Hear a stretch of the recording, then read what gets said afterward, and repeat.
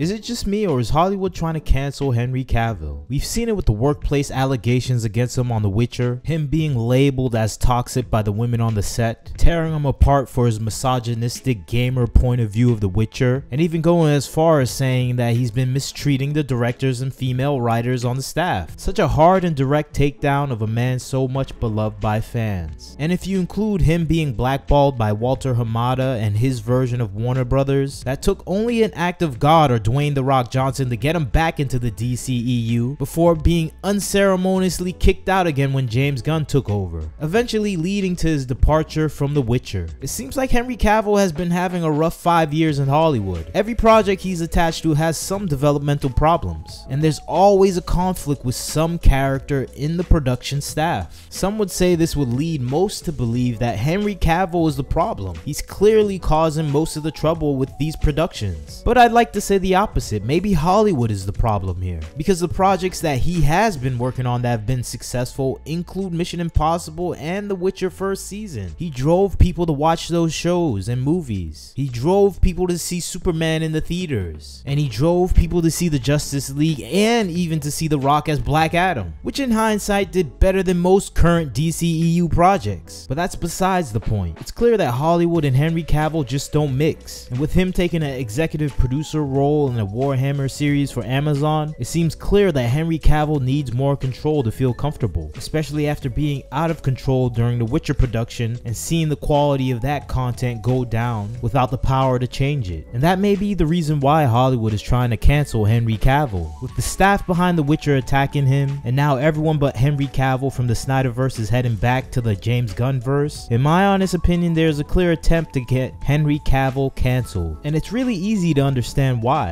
It's because he's a man of conviction. That's the scariest thing for any kind of Hollywood executive. He's a professional that cares about the product he puts out. There's nothing scarier to a two-faced world like Hollywood than that. It's not about money, it's about losing power. And the people we're talking about that are against him, the writers, directors, and producers, are people with teenage level egos and maturity. Let's look at The Witcher's writers room, for example. Imagine these people writing the most ridiculous stuff and Henry being like, no, this is not good for the product or the movie or the show. They probably feel threatened by him and his knowledge of the material they're writing on. Also, him liking and defending material is probably contentious since the writers themselves don't like the source material, as it was the case with The Witcher in their writers room. It popularly being known that they hated the book and source material as they wrote for the TV show. And add to that, he wouldn't play politics with this writing and production staff, especially when it came to The Witcher. They wanted him to have multiple sex scenes and he refused. They wanted him to have multiple nude scenes and he refused. In one instance, he was scheduled to do a nude scene and all the writers and producers, all women, all showed up